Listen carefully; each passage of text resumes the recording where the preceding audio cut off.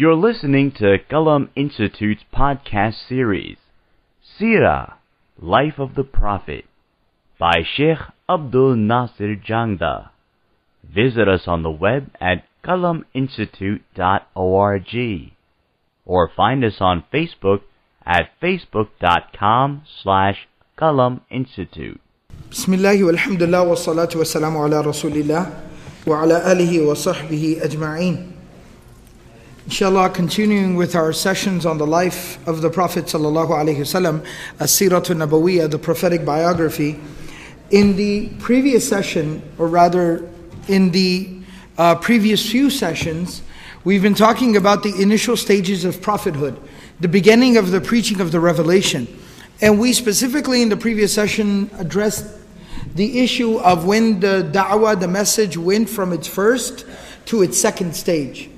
That it went from just prophethood, an-nubuwah, the Prophet ﷺ just coming to terms and internalizing basically what was being sent down to him and the instruction that was being given to him, to where he switched over to actually now preaching the message at a more public level. And we specifically talked about when the Prophet ﷺ got the leaders of his family members together and delivered the message to them and told them exactly who he was and why he was doing what he was doing. And we talked about the response as well. We talked about how Abu Lahab disrupted the situation, broke up the party, and kept causing problem day after day after day after day. We finally then moved on to talking about, and some books of Seerah do state it in the opposite order. Some of them say that the public address from the Mount of Safa was first, and then the private dinner with the family members was second. That the private dinner with the family members was done to basically quell any concerns that they may have, to kind of have a one-on-one, some FaceTime. While some books of the Seerah say, no, it was actually the gathering with the family members was first. To first break the news to them so that they wouldn't be caught off guard. This wouldn't be out of the blue to them. And then the Prophet ﷺ took it to a more public arena where he stood at the mountain of Safa and he proclaimed this message to basically all of Quraysh, the extended family, which would be the other tribes and other families in Quraysh. Now that the Prophet ﷺ proclaimed this message publicly in the private family gathering and in the public address from the mountain of Safa, Abu Lahab at both places disrupted the party. He basically dispersed everyone. He came back at the Prophet ﷺ and attacked the character of the Prophet ﷺ. He called him a liar, called him crazy. He reprimanded him publicly. And everybody dispersed from there. What's very interesting is that while many people did not speak up in support of the Prophet ﷺ, in the public gathering it was Ali radiallahu anhu. And one other narration tells us that it was Abu Talib, which we'll talk about a little bit later today. In the public gathering, nobody really spoke up in defense of the Prophet ﷺ, but at the same time, nobody else spoke up against him either. Which tells you a little bit about that they were hesitant to attack the Prophet ﷺ because this was somebody that they really had no grounds to attack. There was no dirt that they had on him. There was nothing to really attack about him. This was a man of the highest caliber, the highest character, the greatest nobility, total honesty, truth, trustworthiness. What was there to say about him? They really couldn't say anything about him. Abu Lahab was very irrational, which we'll talk about some of the irrationality of Abu Lahab in today's session. But Abu Lahab was irrational. Nobody else spoke up in defense, but nobody else attacked the Prophet ﷺ either. Not everybody else shook their head and said, yeah, absolutely, Abu Lahab, you're right. He's out of his mind. Nobody said that. Everyone just quietly walked away from there. And even that has been explained. Why was that? It's very simple and easy to understand. Because what the Prophet ﷺ was presenting to them was a complete shift in ideology, in theology, in lifestyle, in morals, in ethics, in character. The Prophet ﷺ, this speaks about the nobility, the sincerity, and the integrity of the Prophet ﷺ. You know, a lot of times, and there definitely is a fine line here. I don't want to give anyone the wrong idea, but this fine line can be better delineated by people of knowledge and wisdom and experience, leadership. But at the same time, I will say one thing, that a lot of times when we realize that there's an issue in society, and we want to go about and addressing this issue in society, we oftentimes have this discussion, this dialogue about how to address it. Do we tackle the issue head on? Do we say, look, this is a problem and we cannot tolerate this any longer, we got to fix this? But then from the other side, we also have the angle of, oh, but we have to have hikmah, we have to have wisdom, we have to be very wise, we have to be intelligent in how we're approaching this. And that is definitely true. أُدْعُوا إِلَى سَبِيلِ رَبِّكَ بِالْحِكْمَةِ وَالْمَوْعِظَةِ الْحَسَنَةِ. We do have to be wise, we do have to be intelligent. But at the same time, we also have to understand that we can fall prey to another extreme. While we don't want to be harsh and we don't want to reprimand people for the sake of reprimanding people, we have to be careful not to fall prey to the other extreme. And the other extreme is where we basically do not stand on any type of moral grounding. We have no moral grounding. We have nothing that we stand for. We have nothing that we are based on. We become so wishy-washy. We become so watered down about what we're doing and what we're saying and what we're trying to achieve and accomplish. We don't even remember what we set out for to begin with. These are definitely two extremes. The Prophet ﷺ is the ultimate balance in this regard. Shaykh Abdul Hassan Ali Nadwi, rahimahullah ta'ala, in his analysis of the seerah, has actually in detail laid this issue out. And he's talked about this. And he speaks about how the Prophet ﷺ is the ultimate role model. For anyone who aspires to community leadership, for anyone who aspires to influence humanity in a positive way, wants to make a positive change in the world, wants to be an agent of change in the world that they live in, that the Prophet ﷺ is the ultimate role model. Because the Prophet ﷺ was very wise, he was very balanced, he was very kind, he was very generous and very considerate of people. But at the same time, the Prophet ﷺ stood for what he exactly believed in. The Prophet ﷺ stood for what he believed in. And his convictions were unshakable. And he did stand for something. And that was without a shred of a doubt. So the Prophet ﷺ at the same time is not watering down his message. He's telling them exactly the crux of the matter. Believe in one God and there is a life of the hereafter. And I am the messenger of God. I've been sent to warn you. And if you do not listen to this, you do not heed this message, you bring upon yourself suffering in this world and the next. وَقَدْ جِئْتُكُمْ بِخَيْرِ الدُّنْيَا وَالْآخِرَةِ. And I have come to you with all that which is good of the good of this world and the good of the life of the hereafter. So listen to what I'm saying. فَاسْمَعُوا. Listen to what I'm saying. In fact, we're going to talk about some of the narrations. But now that the message was public, when the Prophet ﷺ would even go to the public places, he would go to the town square, he would go to the marketplaces, and he would want to try to talk to people about the message. You know, the line that the Prophet ﷺ would open with, he would say, Ya ayyuhan nas, O people, qulu la ilaha illallah. Say la ilaha illallah. Say there is no one worthy of worship but God, but Allah alone. Tuflihu, and you will find success. Look at the power with which he would even open his address. So the Prophet ﷺ is a beautiful, excellent, amazing, a perfect role model on exactly how to influence change in a society. And because of the directness and the honesty and the integrity of the Prophet ﷺ delivering the message, it was something that was initially a little difficult for people to swallow. It was a little difficult for them to deal with. And so everyone dispersed from there, while they did not speak up in defense of him, but because of the character of the Prophet ﷺ, they also couldn't say anything bad about him. Now that this was basically what had happened, what occurred after this point on? What started happening after this was, now that the news was out in the open, there was really no secret. The Prophet ﷺ started preaching, started teaching, started talking about his message. And similarly, people who opposed him, first and foremost, beginning with his own uncle Abu Lahab, he also began to openly oppose him and criticize him and slander him and insult him and vilify him and demonize him in the eyes of the people. And there are multiple narrations which talk about this, that the Prophet of Allah sallallahu alayhi wasallam, it talks about his convictions in preaching the message. It said, استمر يدعو إلى الله تعالى ليلا ونهارا وسرا وجهارا. That he consistently kept calling people to Allah, night and day, quietly and publicly. لا يصرفه عن ذلك صارف ولا يرده عنه راد. No one could turn him away from it, and no one could stop him from doing it.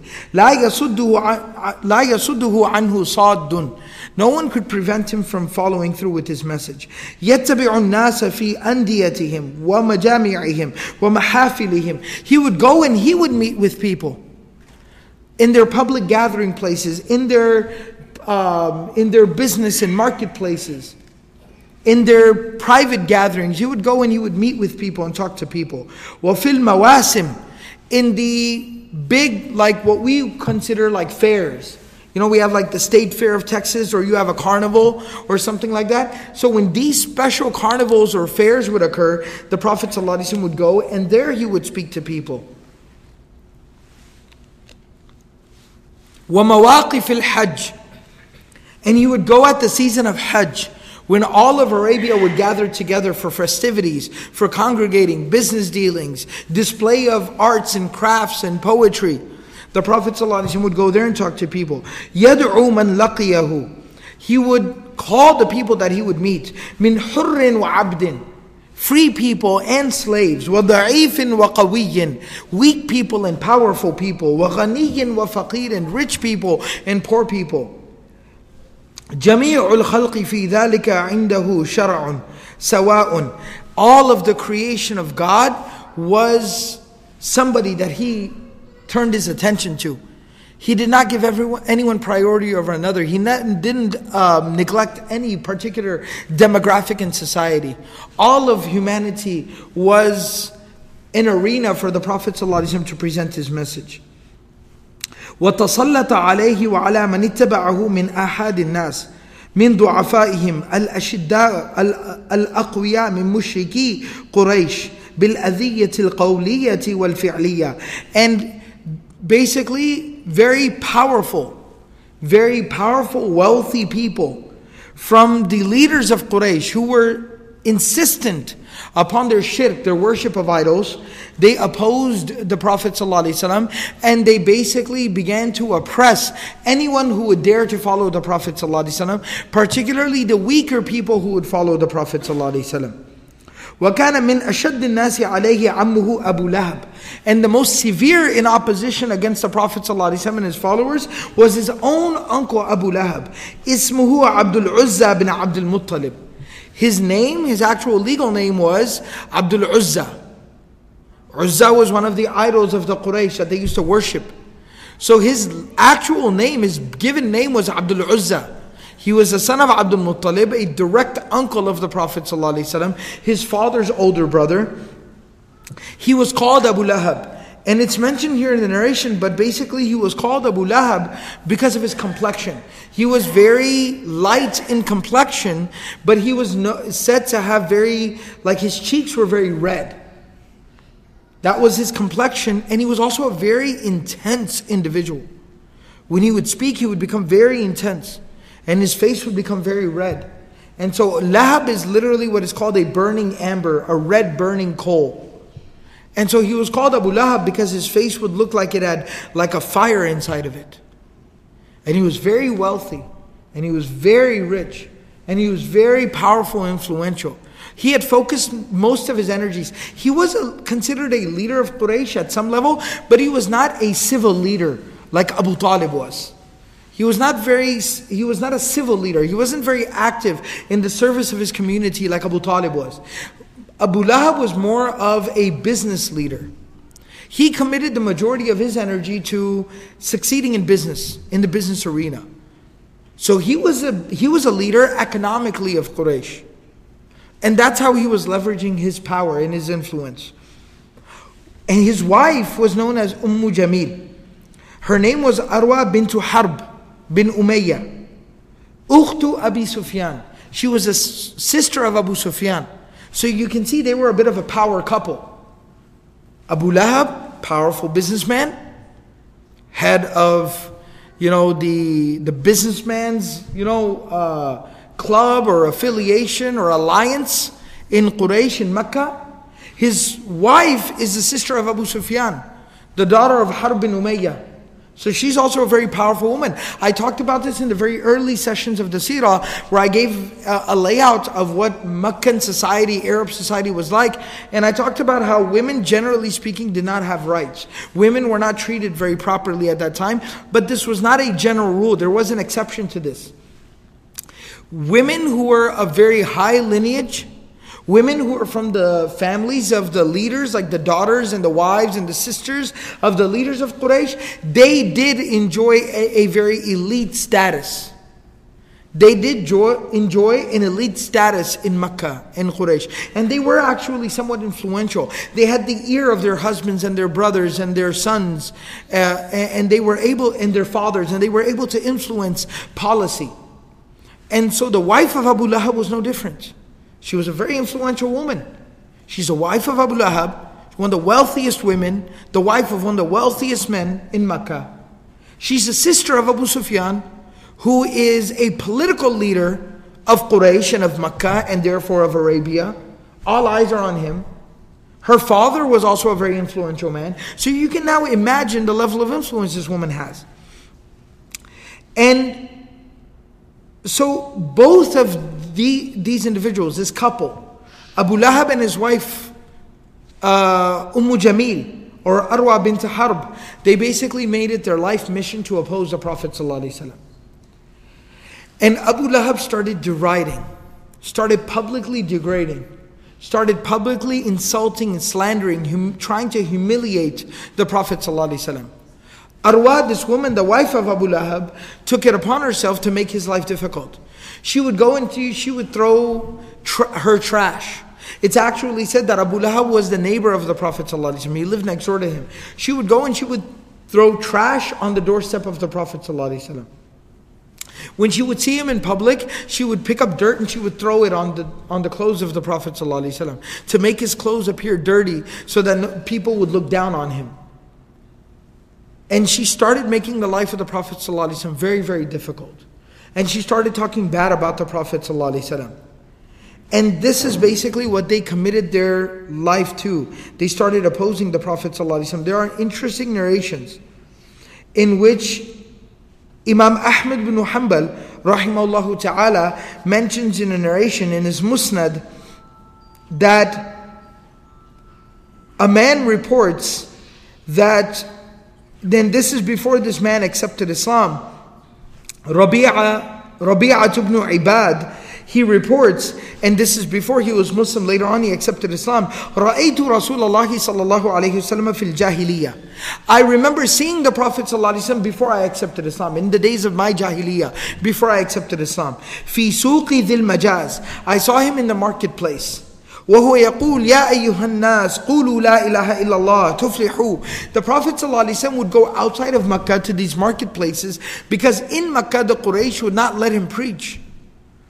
The Quraysh would basically try to harm his followers and anyone who would stop and listen to him. So again, trying to protect the people from harm, the Prophet ﷺ would actually go to these outer lying marketplaces outside of outside of Mecca, and there he would go and he would preach to the people. And he says, I remember seeing him say to the people, Ya ayyuhan nas, O people, say la ilaha illallah, say there is no one worthy of worship but God alone, and tuflihu, you will find success in this life and the next. وَالنَّاسُ مُجْتَمِعُونَ عَلَيْهِ. And the people started to gather up around him to listen to him.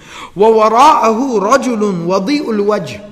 And behind him would approach a man. And this man had a very bright, open face. Had a very fair complexion. أَحْوَلُ ذُو غَدِيرَتَيْنِ. And this man had very bright cheeks. Again, from the description you can realize who he's talking about. يَقُولُ إِنَّهُ صَابِئٌ كَاذِبٌ. And he would run up behind the Prophet ﷺ and he would say, this man has abandoned the religion of his forefathers, and this man is a liar. He would run up screaming this behind the Prophet ﷺ. يَتْبَعُهُ حَيْثُ ذَهَبَ. He would follow the Prophet ﷺ no matter wherever he went. فَسَأَلْتُ عَنْهُ فَقَالُوا. I asked, who is this? What's going on here? Like I wasn't even, I heard the message of the Prophet ﷺ, but the behavior of the man was even more bizarre. The elder gentleman's behavior was even more bizarre than what this man was saying. So I asked, who's this old man? Why does he act this way? هَذَا عَمُّهُ أَبُو لَهَبٍ. And they said, this is his uncle Abu Lahab. There are multiple narrations. Another narration that is mentioned by Imam al-Bayhaqi, rahimahullah ta'ala, from Rabi'atu Daily, he says, رَأَيْتُ رَسُولَ اللَّهِ صَلَّى اللَّهُ عَلَيْهِ وسلم بِذِي الْمَجَازِ يَتَّبِعُ النَّاسَ فِي مَنَازِلِهِمْ يَدْعُوهُم إِلَى اللَّهِ. That I saw the Prophet ﷺ in that same marketplace, and he would go to people and he would call people to Allah subhanahu wa ta'ala. وَوَرَاءُهُ رَجُلٌ أَحْوَلُ تَقِدُ وَجْنَتَاهُ. There was a man behind him who was very fair in complexion, and he had very bright cheeks. وَهُوَ يَقُولُ أَيُّهَا النَّاسِ لَا يَغُرُّكُمْ هَذَا عَنْ دِينِكُمْ وَدِينِ آبَائِكُمْ. Do not let this man deceive you. Do not let this man deter you and deceive you and remove you from the religion of your forefathers, from your religion, the religion of your forefathers. قُلْتُ مَنْ هَذَا. I said, who is this old man acting crazy? هَذَا أَبُو لَهَبٍ. They told me that this is Abu Lahab. There's yet another narration, and he says, the Prophet ﷺ is saying, قُولُوا لَا إِلَهَ إِلَّا اللَّهُ تُفْلِحُوا وَإِذَا رَجُلٌ خَلْفَهُ يَشْفِي عَلَيْهِ التُّرَابِ. A man ran up behind the Prophet ﷺ and had a bunch of dirt in his hand and started to throw dirt on top of the Prophet ﷺ from behind him. وَإِذَا هُوَ أَبُو جَهَلٍ. And one narration says that this is Abu Jahl. Another narration says that no, this is Abu Lahab. وَإِذَا هُوَ يَقُولُ يَا أَيُّهَا النَّاسِ لَا يَغُرُّكُمْ هَذَا عَنْ دِينِكُمْ. That do not let this man deter you from your religion. فَإِنَّمَا يُرِيدُ أَن تَتْرُكُوا عِبَادَةَ اللَّاتِ وَالْعُزَّى. He wants to remove you from the worship of Allat and Uzza, the idols that you worship. And so we see, and there are other narrations as well, that talk about Abu Lahab literally following the Prophet ﷺ around throughout the marketplace, carrying a sack of like stones, pebbles. And as he was walking to distract the Prophet ﷺ, because the Prophet ﷺ would begin to engage in intelligent, enlightening conversation with an individual, he would stop and begin telling them, explaining the Quran to them, that Abu Lahab would take these pebbles and start to throw them at the back of the head of the Prophet ﷺ. And you can imagine how disturbing and distracting and how frustrating that would be. And he would start to scream and interrupt the Prophet ﷺ's conversation with people, say, don't listen to him, I know him, he's my nephew. هذا ابن أخي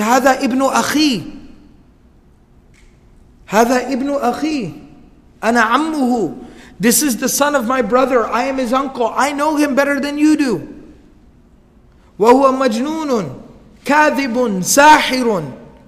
He is crazy, he is a liar, he is a magician. Don't listen to him. And he would literally follow the Prophet ﷺ follow him around doing this all day long. All day long, distracting people. And he had become such a circus act that people were actually distracted by him. And people would become more curious, who's this crazy man? Who's this crazy old guy running around acting like a lunatic? He had become such a circus act. And he kept going with this. He was so persistent with this. Wherever he would go, in the private family gathering I told you about, he disrupted the gathering. In the public gathering, he's the one who disrupted the gathering near the mountain of Safa. And even when the Prophet ﷺ is going around having personal conversations with people, he's the one that's disrupting these conversations. And he becomes so disruptive of a force. And his wife is also continuing to escalate her opposition to the Prophet ﷺ. She comes every single day, throws trash on the doorstep of the Prophet ﷺ, throws trash on the Prophet ﷺ, and this couple had made it the mission and objective of their lives to do this. Now there's two different sequences in the narration here. I'll give you the more popularly mentioned sequence, which is mentioned in more well-known books of Seerah, and then I'll tell you the other sequence. The first sequence is that the Prophet sallallahu alayhi wasallam literally went about his business. He kept doing what he had to do, and he just kept ignoring them, as you should. And Allah subhanahu wa ta'ala revealed a surah in the Quran, a surah that we know as Surah Lahab. تبت يدا أبي لهب وتب. That may Abu Lahab be ruined. That Abu Lahab is cursed. Abu Lahab is ruined. He's destroyed. ما أغنى عنه ماله وما كسب. That what his wealth and what he earns will not help him in the least bit. سيصلى نارا ذات لهب. And he prides himself on different things. He prides himself on his wealth. He prides himself on his economic influence on the marketplace in Mecca. That's why Allah talked about his wealth. And وَمَا كَسَبْ. That's why Allah talked about his ability to earn a living. His ability to do business. Because he was throwing his weight around. Like, you don't want to oppose Muhammad? You want to believe in Muhammad? Well, you ain't going to be able to do business with me no more. You sure you want to do that? You sure you want to make an enemy who is the most powerful businessman in Mecca, who is the greatest influence in the public marketplace of Mecca? You sure you want to do this? So that's why Allah said, مَا أَغْنَى عَنْهُ مَالُهُ. Not just his wealth, because he thought he was rich and powerful. And secondly, that's why Allah talked about his ability to be able to earn, because he was throwing that weight around. سَيَصْلَى نَارًا ذَاتَ لَهَبٍ. And then he also prided himself on his looks. Everyone talked about his looks. Abu Lahab, fiery man. The man with fire inside of his cheeks and his face. So Allah said he will be burned inside of a fire that will have these burning ambers. Oh, he'll be burned. سَيَصْلَى نَارًا ذَاتَ لَهَبٍ. وَامْرَأَتُهُ. Oh, and we haven't forgotten about his wife. Throws trash on the beloved of Allah, sallallahu, alayhi, wasallam. حَمَّالَةَ الْحَطَبِ. Today she carries the trash from her home to the house of the Prophet ﷺ. On the day of judgment and in the life of the hereafter, she will carry the firewood, she will carry the stones that will continue to burn the flames in the fire of hell. Like the Quran talks about this. قُودُهَا النَّاسِ وَالْحِجَارَةِ. People and stones will be the fuel of the fire of hell. She will carry those people, and she will carry those stones on her neck, on her back, to continue burning the fuel, to continue to provide the fuel for the fire of hell. فِي جِيدِهَا حَبَلٌ مِّن مَّسَدٍ. And around her neck will be a rope and a shackle, like chains, like a prisoner would be chained with the shackle, with the chain going from, almost like a leash. She will have one like that made out of fire around her neck.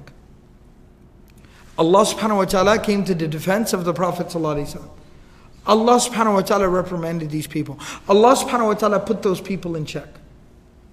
Now this is why I was saying this is one sequence. So this is what happens now. Of course, this is a surah of the Quran. The Prophet ﷺ recites it, mentions it to the scribes of divine revelation, to the Sahaba radiallahu anhum. The word gets out. Abu Lahab hears about it. His wife hears about it. They're enraged. They're enraged. At this point in time, two daughters of the Prophet ﷺ, Kulthum and Ruqayyah, they were either engaged to be married, or the formal English term is betrothed to the two sons of Abu Lahab. Let me explain what that means. It's not quite exactly what we think of an engagement, but what we basically call like the katb al-kitab. The nikah without the rukhsati. Right? So the general like basic agreement, the paperwork had been signed, the agreement had been made, that these two sons of Abu Lahab would marry these two daughters of the Prophet ﷺ. But the marriage had not been consummated yet. They had not moved in together yet. That had not occurred yet. So call it an engagement, if you will. They had been engaged, but they weren't married. Abu Lahab, furious at this time, goes to his two sons. And the name of the two sons were Utbah and Utaybah. Utbah and Utaybah. He goes to his two sons and he says that you right now, right here, immediately will go over to Muhammad sallallahu alayhi wasallam and you will break it off with his daughters. You will go and basically break off the engagement with his daughters, and you will humiliate him when you do it, and you will curse him out and abuse him in doing so. And some of the more detailed narrations tell us that one of the sons came to the Prophet ﷺ, had some level of dignity, some level, and came and said, "It's over. My father said I have to come here. My mom said I have to come here and say it's over." And that's it. And he just left. And the narration goes on to mention that the other son came to the Prophet ﷺ, grabbed him by his shirt, ripped his shirt, spit on him, cursed him, and said, "Keep your daughter at home. I'm done with her. I'm through with her." And humiliated a father in this way. And the Prophet ﷺ was very deeply hurt by this. Anyone who's a parent, anyone who's a father, again, this is something that I oftentimes speak about. I speak about this. I wanted to say I rant about this. I complain about this, but I complain to myself. I complain about myself before anyone else. A problem that we have collectively as a community is a lot of times when we talk about the life and the seerah of the Prophet ﷺ, it becomes such a ritual, routine thing to us, where we just read it like we're reading a Wikipedia page. We just say it, like I just said it. They went over there, they broke it off with the daughters of the Prophet ﷺ, and then next, and next, and next. No. Try to understand what that means. Try to understand what that means. If you're a father, and even then, if you have a daughter, and on top of that, if your daughters are older, and may Allah subhanahu wa ta'ala protect everyone, may Allah subhanahu wa ta'ala not inflict this type of pain on anyone, but if you, God forbid, have ever been in a situation where your daughter was, the engagement with your daughter was broken off, or may Allah subhanahu wa ta'ala protect everyone, but if somebody's daughter was ever divorced, you know this pain. It's heartbreaking. It's gut-wrenching. Grown men who are a symbol of strength and courage and power for their families, for their communities, will cry themselves to sleep because of the pain that situation inflicts on a person. If you've never experienced that, may Allah subhanahu wa ta'ala protect you. Maybe take a look at somebody who has gone through that. If you're close to someone like that, go and talk to them, ask them what it's like. Being in the position that we're in, being in the position that I'm in, I have people come and talk to me about these situations. I've had very accomplished, intelligent, admirable, honorable, dignified, strong men who I look up to. I call them uncles. I admire them. They're role models to me. But when their daughters go through this type of a situation or go through this type of a tragedy, I've had those same individuals come and sit down in front of me and cry tears endlessly. They can't speak. Their voices shake and tremble. They feel like their world has been destroyed. It's a very serious thing. We're not even talking about the pain and the suffering of those daughters. Kulthum and Ruqayya radiallahu anhuma. May Allah be pleased with them. What they must have gone through here. And of course Allah subhanahu wa ta'ala gave them something better. They were married to Uthman bin Affan radiallahu anhu, one of the most amazing men that ever walked the face of this earth after the prophets. But if we focus in on the seerah, we're talking about the Prophet ﷺ. Imagine what that pain is like for a parent, for a father. It can break a person. Imagine how painful that was for the Prophet ﷺ. See, this is when seerah will change our lives. This will have an impact on us. When we try to understand it, when we try to actually feel it. And then if this happens through a formality or this happens very respectfully, it's still traumatic and tragic. Imagine if it happens like this. Somebody disrespects you, dishonors you. Somebody humiliates you.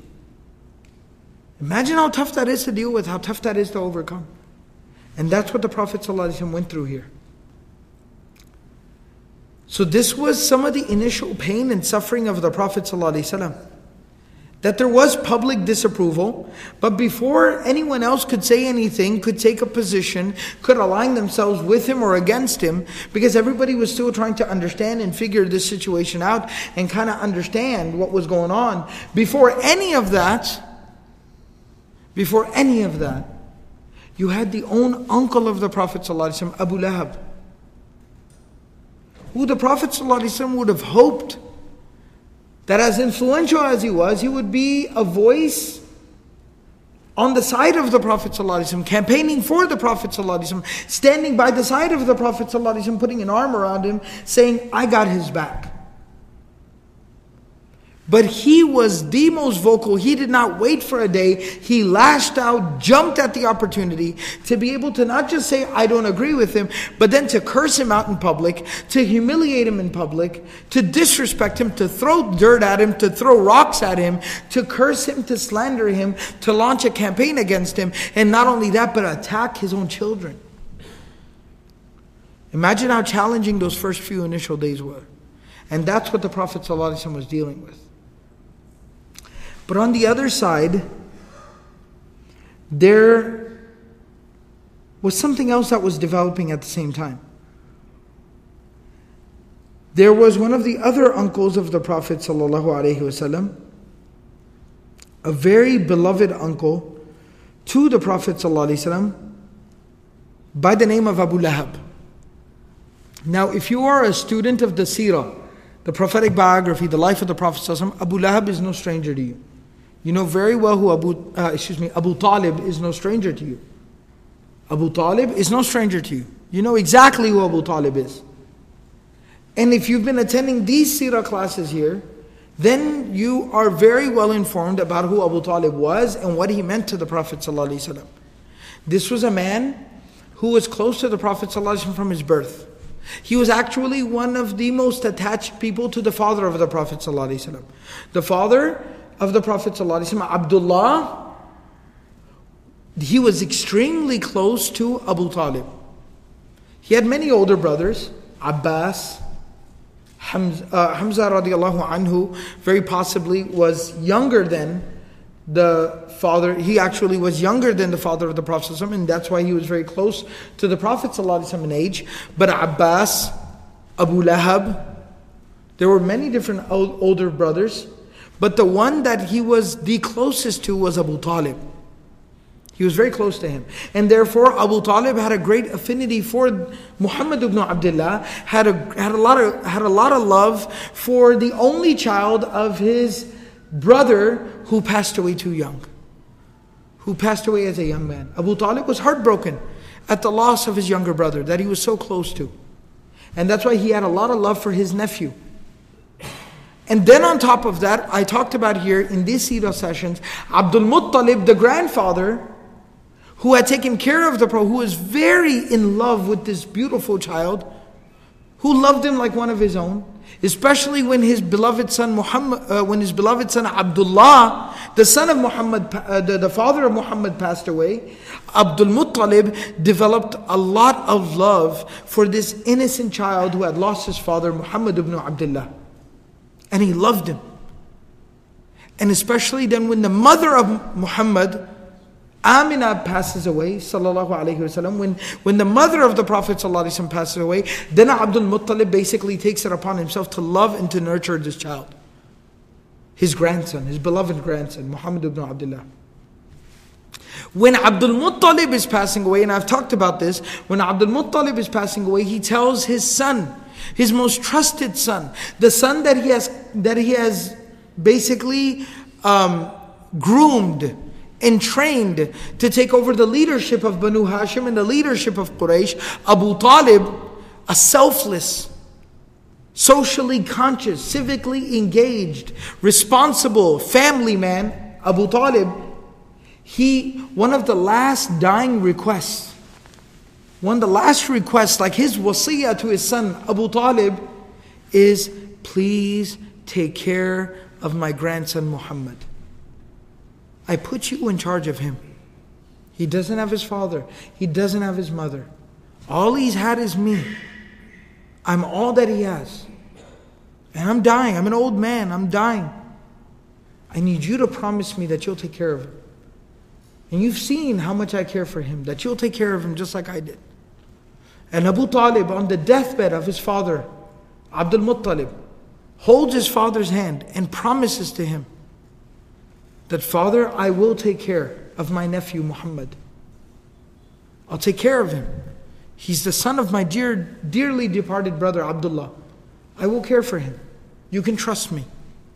And from that day on, Abu Talib made it the mission of his life to take care and to make sure that Muhammad ibn Abdullah, Muhammadur Rasulullah sallallahu alayhi wasallam knew that he was loved. He knew that he was loved. And that was the relationship of Abu Talib with the Prophet of Allah sallallahu alayhi wasallam. Now that the Prophet sallallahu alayhi wasallam proclaims his message, and one of the narrations that I didn't talk about earlier, I was saving it for here, is that in one of those, in some of the narrations say in the third of those three gatherings, where the Prophet ﷺ just gathered the men of Banu Hashim together, the family private dinner, the gathering, Abu Talib actually spoke up in defense of the Prophet ﷺ. He did put his support behind him. He says, I support you. I don't myself understand or believe in what you're presenting, but I got your back. You say what you got to say. You do what you got to do. And some of the narrations say that was part of the reason why Abu Lahab was so infuriated.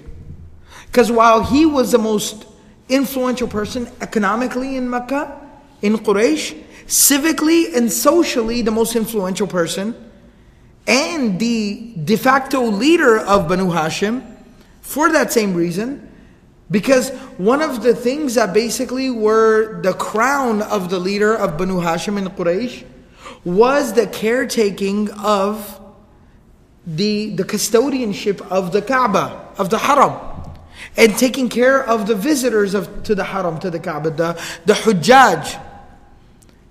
And that was being done by Abu Talib, the civic social leader. And at the end of the day, that would be more publicly visible, and that at the end of the day would be a little bit more influential. If not in amongst Banu Hashim or Quraysh, or at least not amongst the business class, the businessmen of Banu Hashim, Quraysh and Mecca, then especially in the rest of Arabia. Because he was the public figure that they would see. He was the face that they would know. And if he was going to stand here and say, I got your back, son. I got your back, dear nephew. You say what you got to say. Abu Lahab felt threatened from the very beginning. And that's part of the reason why he became so aggressive in his opposition to the Prophet ﷺ and his message. So Abu Talib got the back of the Prophet ﷺ. The narrations say, it says, وَخَالَفَهُ فِي ذَلِكَ عَمُّهُ أَبُو طَالِبٍ بِنْ عَبْدِ الْمُطَّلِبِ. However, Abu Talib, he opposed Abu Lahab. He opposed Abu Lahab in his response to the Prophet ﷺ. وَكَانَ رَسُولُ اللَّهِ صَلَّى اللَّهُ عَلَيْهِ وسلم أَحَبَّ خَلْقِ اللَّهِ إِلَيْهِ طَبَعًا. And the Prophet of Allah, Muhammadur Rasulullah sallallahu alayhi wasallam, may Allah's peace and blessings shower down upon him. He was the most beloved of God's creation to Abu Talib. Abu Talib loved him more than he loved anyone else. فَكَانَ يَحْنُ عَلَيْهِ وَيُحْسِنُ إِلَيْهِ. He used to shower him with love and affection. And he would always do right by him. وَيُدَافِعُ عَنْهُ. And he would defend him. وَيُحَامِي. And he was very loyal to him. وَيُخَالِفُ قَوْمَهُ فِي ذَلِكَ. And he would oppose the people in trying to harm the Prophet ﷺ. مَعَ أَنَّهُ عَلَى دِينِهِمْ وَعَلَى خُلَّتِهِمْ. Even though he himself might have still believed in the religion of the people, he still defended and protected and supported the Prophet ﷺ. So it goes on to say, it goes on to basically talk about how he kept protecting and kept defending the Prophet of Allah sallallahu alayhi wasallam, and he had the back of the Prophet sallallahu alayhi wasallam. Now, in supporting the Prophet sallallahu alaihi wasallam and publicly stating, I got your back, you do what you have to do. I talked about the narrations previously, that when he saw Ali bin Abi Talib, his own son, who was given into the care of the Prophet sallallahu alaihi wasallam, he saw the Prophet sallallahu alaihi wasallam praying with Khadija, the wife of the Prophet sallallahu alaihi wasallam. Again, somebody that Abu Talib had approved of their marriage, and Abu Talib had recommended this marriage as well. He sees them praying together, and he sees his own son Ali ibn Abi Talib, he sees his own son praying with the Prophet ﷺ. And Ali radiallahu anhu was very nervous when his father found out. He tells his son, he goes, son, I approve. Muhammad's a good man. Muhammad's a good man. He's honest. I raised him like one of my own. And I trusted him to raise you.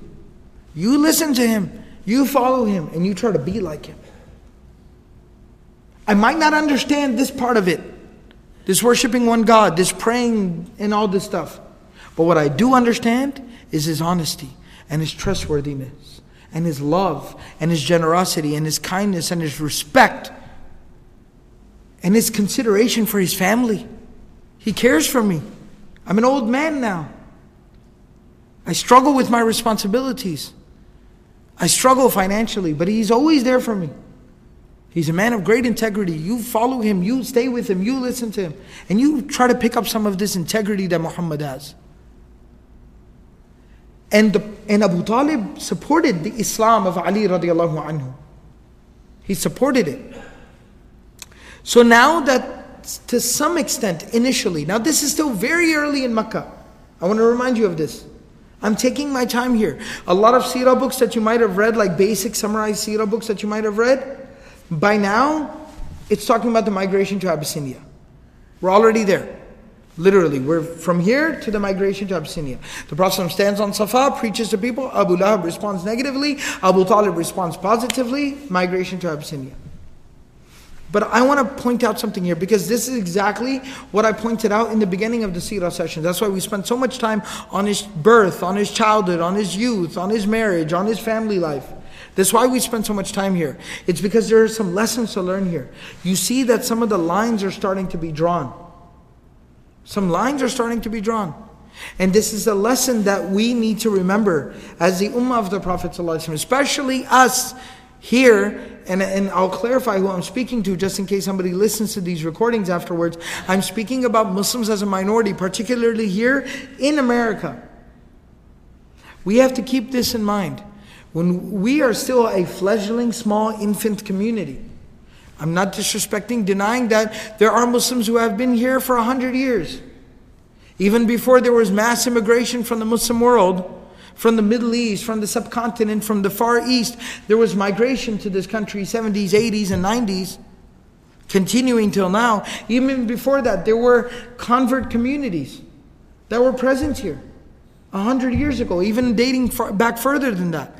But this much is still true, that those were still very, very small, isolated communities. They were a few individuals. But when we talk about us as an actual major, visible community, it's a very recent thing. And even if we were to say we're 100 years old, that's nothing. That's nothing. I mean, it takes a long time to actually make a mark in a place.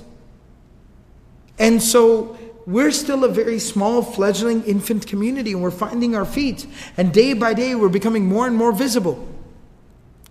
And people are getting to know more and more about us and understand exactly who we are.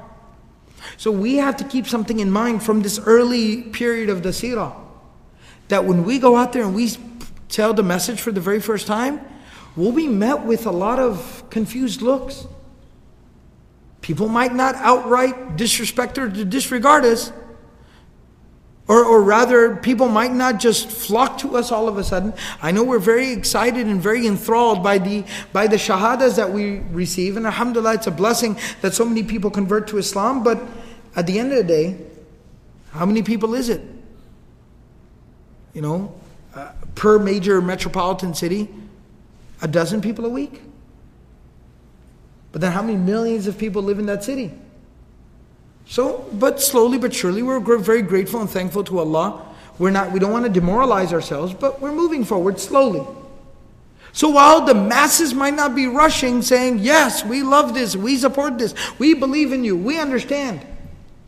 And at the same time, the vast overwhelming majority of people might not be rushing to burn our masajid to the ground and crucify us and hang us from the trees. Maybe that's not happening either. Majority of the people are just trying to understand and figure out exactly what's going on. It's something new that they've heard, and they're trying to come to terms with it, trying to come to grips with it. And we see that from the life of the Prophet ﷺ. That's what most of Quraysh, that's what most of Makkah is doing. Most of Makkah is at home just kind of talking about it like, hey, did you hear? Did you hear? Well, what do you think? What do you think? I don't know. I don't know either. That's what most of Makkah is doing right now. But there will be a few people. Some people are believing.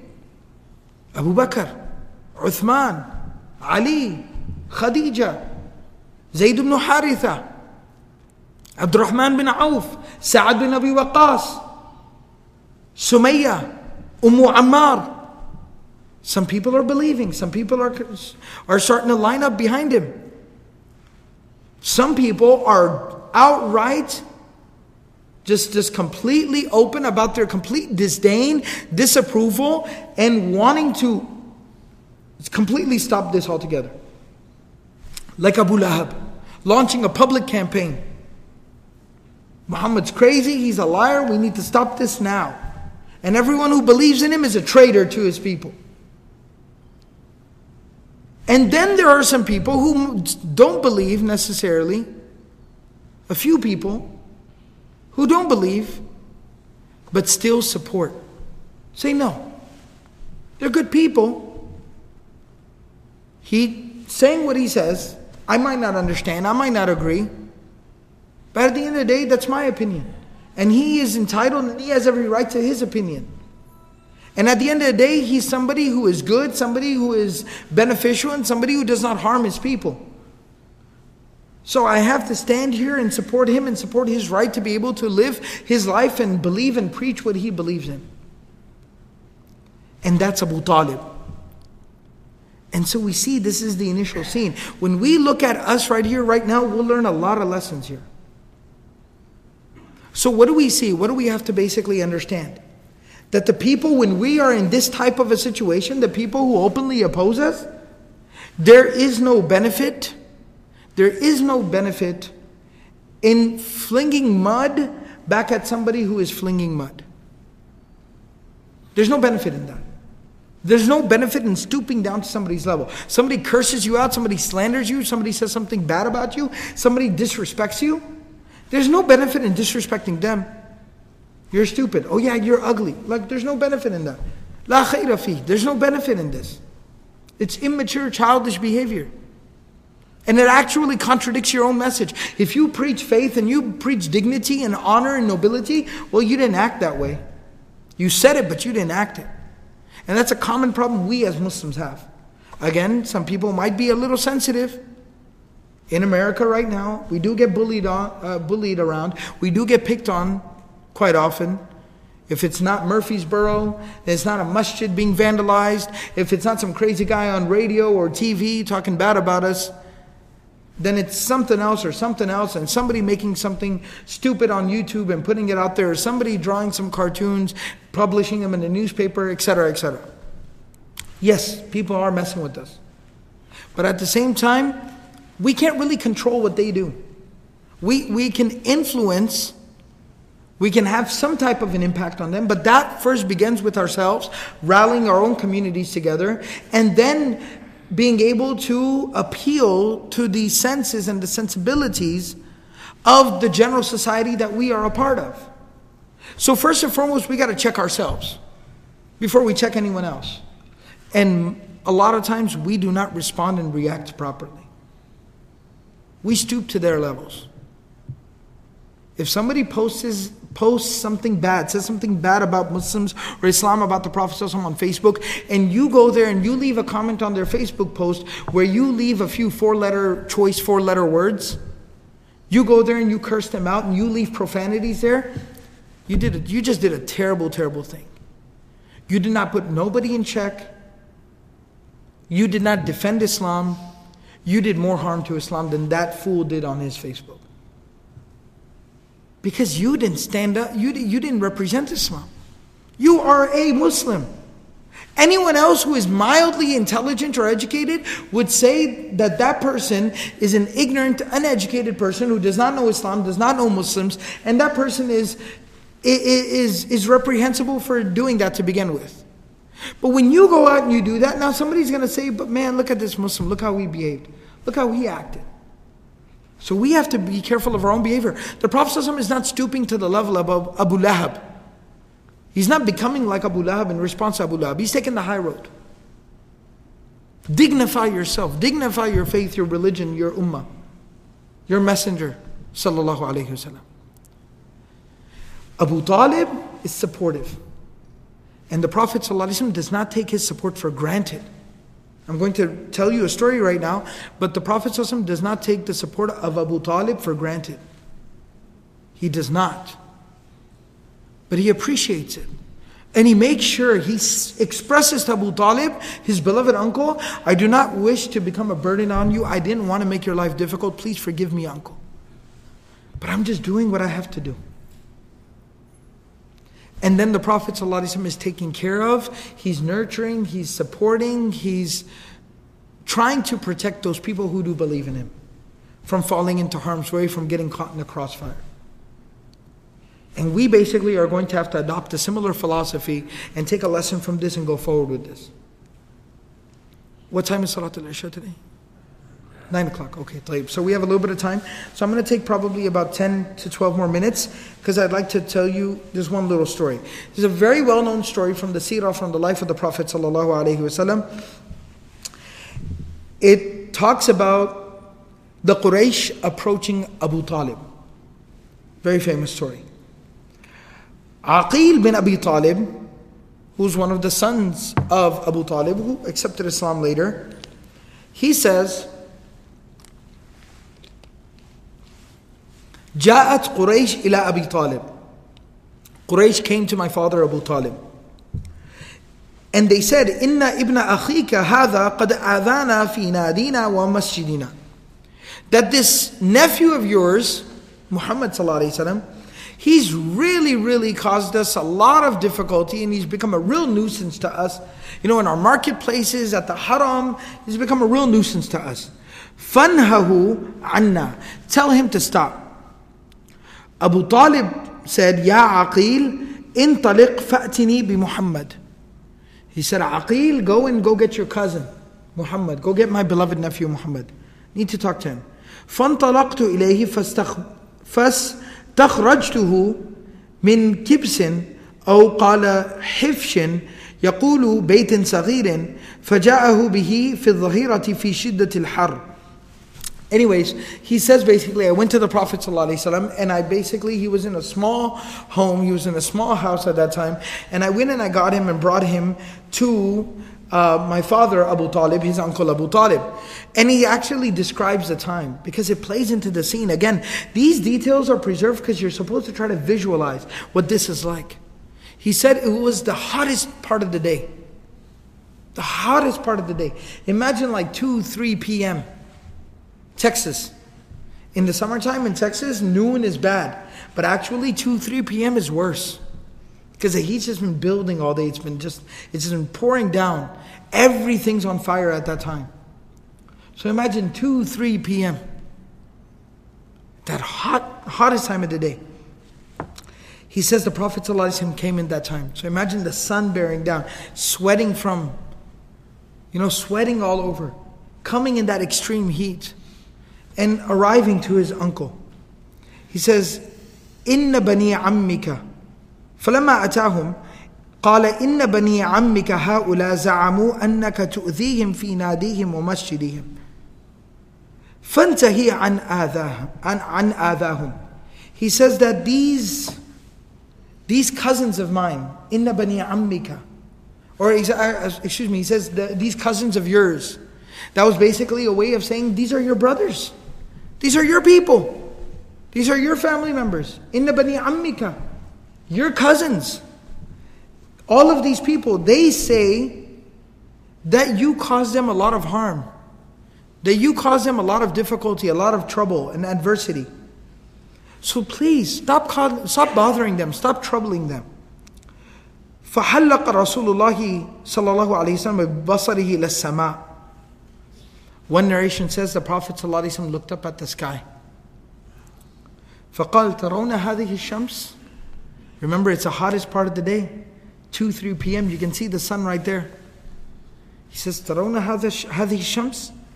Do you see the sun? قَالُوا نَعَمْ. They said, of course we do. The Prophet ﷺ says, فَمَا أَنَا بِأَقْدَرْ عَلَىٰ أَنْ أَدَعَ ذَلِكَ مِنْكُمْ عَلَىٰ أَنْ تَشْعِلُوا مِنْهَا شُعْلَةً. The Prophet ﷺ said that I am not capable of going to this sun and bringing you back a flame from this sun. قال أبو طالب والله ما كذب ابن أخي قط. So the Prophet of Allah ﷺ, basically what he was said, it's a figure of speech in Arabic. He says, فَمَا أَنَا بِأَقْدَرْ عَلَىٰ أَنْ أَدَعَ ذَلِكَ مِنْكُمْ. I am no more capable of stopping my preaching to you, spreading my message, preaching my message to you, than I am any more capable of going to the sun and bringing back a flame from there. That just like I'm not capable, I just cannot go to the sun and bring a flame from there for you, I cannot stop preaching my message to you. I can't. I'm sorry, I just can't. Abu Talib responded by saying, I swear by God that this nephew of mine has never lied. Now you people go from here. This is a narration of Bukhari. Another narration which might sound a little more familiar to you is that when the Quraysh came and they basically said to Abu Talib that, look, your nephew is causing us so much trouble, so much difficulty, so please tell him to stop. When the Prophet ﷺ finally came to Abu Talib, and Abu Talib said that, look, these people say that you caused them so much difficulty, please stop bothering them. The Prophet of Allah ﷺ responded to Abu Talib by saying, Ya ammi, oh my dear beloved uncle, لو وضعت الشمس في يميني, لو وضعت الشمس في يميني, that if the sun was put in my right hand, والقمر في يساري, and the moon was put in my left hand, ما تركت هذا الأمر حتى يظهره الله أو أهلك في طلبه. If the sun was put in my right hand and the moon was put in my left hand, ما تركت هذا الأمر, I would not stop preaching the true message of God until either Allah had made His message apparent on the earth, or I would die in trying to do so. I just can't stop. This is my job, this is my mission, this is what I'm doing. And then it says, ثم استعبر رسول الله صلى الله عليه وسلم. And then the Prophet ﷺ teared up. The Prophet ﷺ teared up. فبكى. And he cried. Tears streamed down his face from his eyes. And he started to turn and walk away from there. Some of the narrations and even some of the scholars of Seerah talk about why was the Prophet ﷺ crying. Some have said that because he thought that Abu Talib, his uncle, had given up his aid and his support. That Abu Talib would no longer have his back. And so the Prophet ﷺ was worried, or he was hurt by this. Some of the other scholars of Seerah actually say, and this is something that personally to me makes more sense. The Prophet ﷺ was brought to tears by the thought that he had bothered and troubled his uncle Abu Talib. This man had raised him. This man had loved him, took care of him. And this man had supported him so strongly. And the Prophet ﷺ was very saddened. He was doing what he had to do. He didn't regret his choice. He didn't regret doing what he did. That wasn't the case. He didn't regret. None of that. He wasn't disappointed. But at the same time, the Prophet ﷺ was just hurt by the fact that maybe his uncle was hurt. Maybe his uncle was troubled. He's old, he's elderly. He's done so much for me. He's been such a huge part of me being the man that I am today. And in the old part of his life, the twilight years of his life, I've brought him pain and I've brought him difficulty and I've brought this trouble to his doorstep. He's an old man. He should just play with his grandkids and do what he has to do. And now he has all these people here constantly harassing him and bothering him because of me.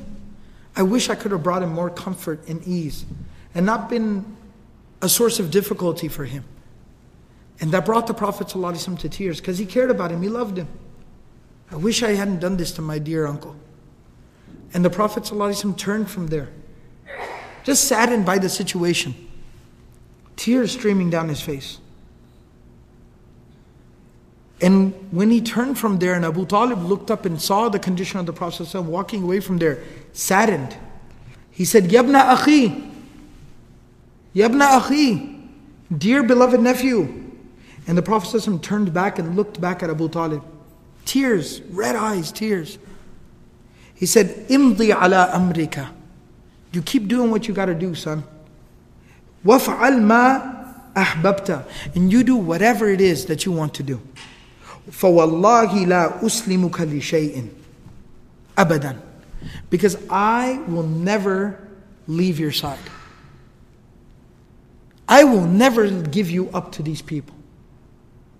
I will never stop defending you. I'm always there for you. And then Ibn Ishaq in his Seerah mentions that Abu Talib then recited some couplets of poetry. He said, Wallahi, لن يصلوا إليك بجمعهم حتى أوسد في التراب دفينا فامض لأمرك ما عليك غضاضة أبشر وقر بذلك منك عيونا ودعوتني وعلمت أنك ناصحي فلقد صدقت وكنت قدم أمينا وعرضت دينا قد عرفت بأنه من خير أديان البرية دينا لولا الملامة أو حذاري سبة لوجدتني سمحا بذلك مبينا. He says that Wallahi lan yasilu ilayka bijam'ihim. I swear to God, I swear by Allah that all of them, if they get together, they will not be able to reach you and harm you. Hatta uwasada fit turabi dafina, until and unless I am laid to rest in my grave. Until I'm put in my grave, I will not let these people reach you. فَامْضِ لِأَمْرِكَ مَا عَلَيْكَ غَضَاضَةٌ. You keep doing what you have to do, what you believe in doing. أَبْشِرْ وَقَرَّ بِذَلِكَ مِنْكَ عُيُونَ. Be proud of what you do. And know that you bring people happiness and comfort and tranquility because of what you do. وَدَعَوْتَنِي. I know you've called me to believe in what you say. وَعَلِمْتُ أَنَّكَ نَاصِحِي. And I know that you only want what's good for me. فَلَقَدْ صَدَقْتَ. You have spoken the truth, beloved nephew. وَكُنْتَ قِدْمُ أَمِينًا. And you have always been truthful and trustworthy. وَعَرَضْتَ دِينًا.